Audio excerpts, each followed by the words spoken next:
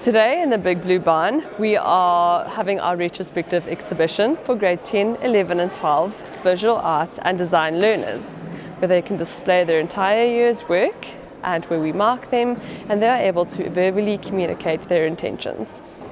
We were lucky enough to have visual arts and design added to the curriculum at Roosevelt High School in 2017. So we have been running these practical programs for 6 years now, and every single year our learners improve, learning from one year to another. The building blocks for grade 10 and 11 and 12 are very important.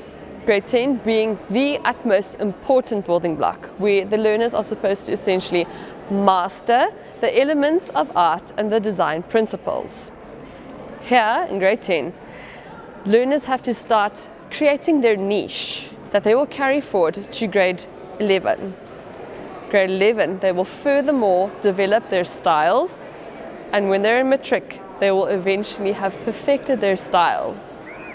Thus, if they miss out on one of the building blocks, they could face challenges in grade 12.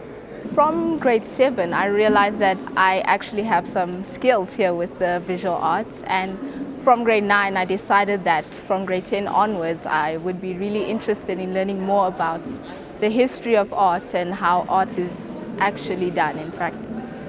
I took design because my dream was to be an interior design and an architect, so I wanted to improve my skills into taking design.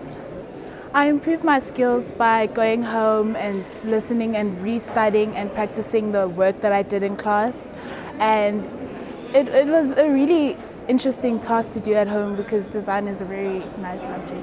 Yeah. Well, I've always enjoyed visual arts, but I realized that architecture really sits right on top of my heart and I enjoy it very much. So with architecture and art, they coexist. So I think that visual art will be a great starting point for my architectural career one day.